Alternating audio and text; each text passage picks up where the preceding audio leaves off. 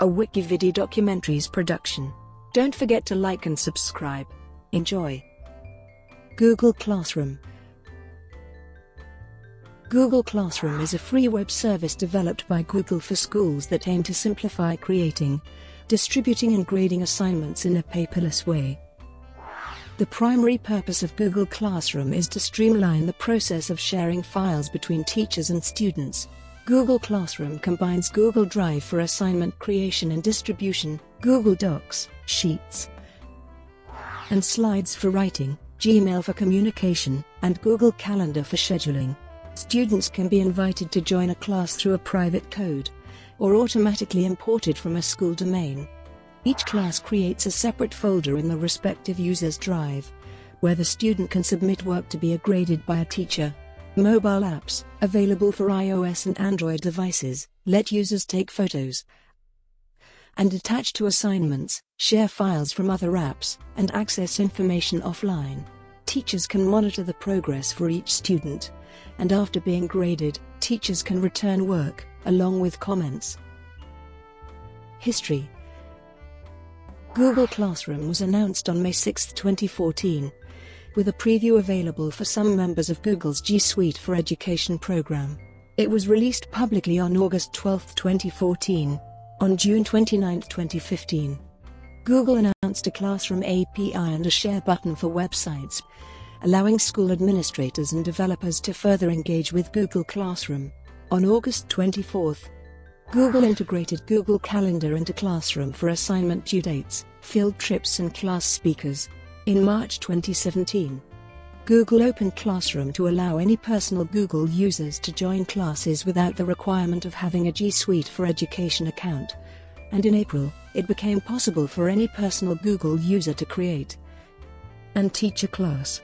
On August 7, 2018, Google announced a Classroom refresh, adding a classwork section, improving the grading interface, allowing reuse of classwork from other classes, and adding features for teachers to organize content by topic. Features.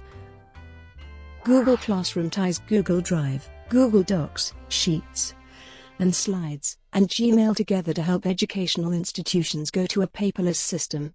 Google Calendar was later integrated to help with assignment due dates, field trips, and class speakers. Students can be invited to classrooms through the institution's database, through a private code that can then be added in the student's user interface, or automatically imported from a school domain. Each class created with Google Classroom creates a separate folder in the respective user's Google Drive, where the student can submit work to be graded by a teacher. Assignments.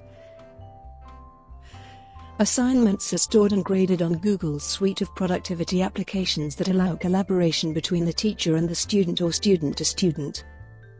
Instead of sharing documents that reside on the student's Google Drive with the teacher, files are hosted on the student's drive and then submitted for grading. Teachers may choose a file that can then be treated as a template so that every student can edit their own copy and then turn back in for a grade instead of allowing all students to view, copy, or edit the same document. Students can also choose to attach additional documents from their drive to the assignment. Grading. Google Classroom supports many different grading schemes. Teachers have the option to attach files to the assignment which students can view, edit, or get an individual copy. Students can create files and then attach them to the assignment if a copy of a file wasn't created by the teacher. Teachers have the option to monitor the progress of each student on the assignment where they can make comments and edit. Turned-in assignments can be graded by the teacher and returned with comments to allow the student to revise the assignment and turn back in. Once graded, assignments can only be edited by the teacher unless the teacher turns the assignment back in. Communication.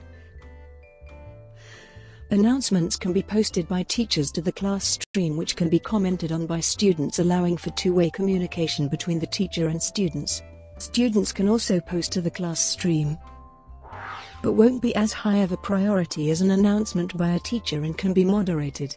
Multiple types of media from Google products such as YouTube videos and Google Drive files can be attached to announcements and posts to share content. Gmail also provides email options for teachers to send emails to one or more students in the Google Classroom interface. Classroom can be accessed on the web or via the Android and iOS Classroom mobile apps. Archive course.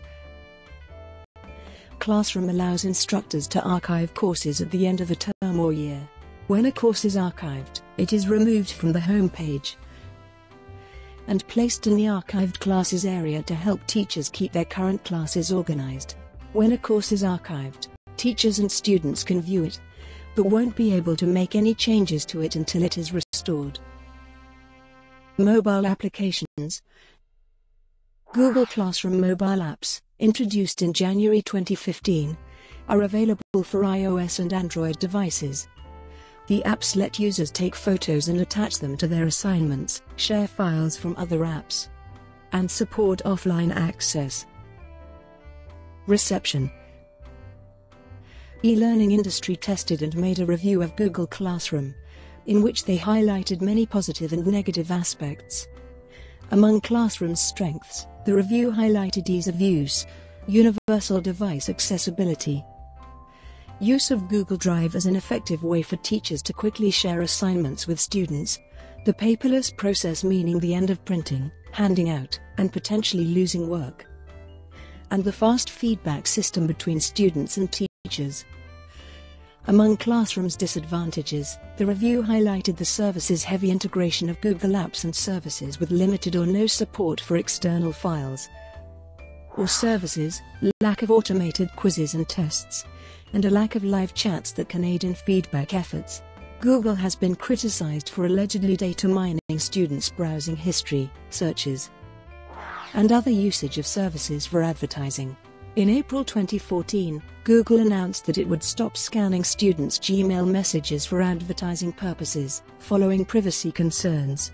TechCrunch wrote that while ads weren't included in the education program, data and information learned from users through the program was used to show advertisements at later times in other areas.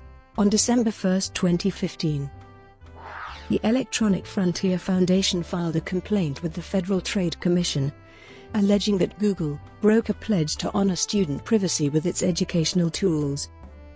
EFF staff attorney Sophia Cope stated that, "We are calling on the FTC to investigate Google's conduct, stop the company from using student personal information for its own purposes, and order the company to destroy all information it has collected that's not for educational purposes."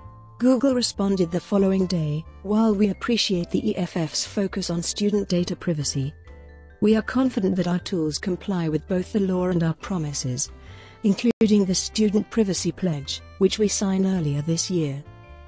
The foundation made new allegations against Google in April 2017, focusing particularly on the company's actions of dumping millions of low-cost Chromebooks on U.S. schools, enabling the mass collection and storage of information on children without the consent of their parents. Brought to you by WikiVidi Documentaries. Would you like to know more?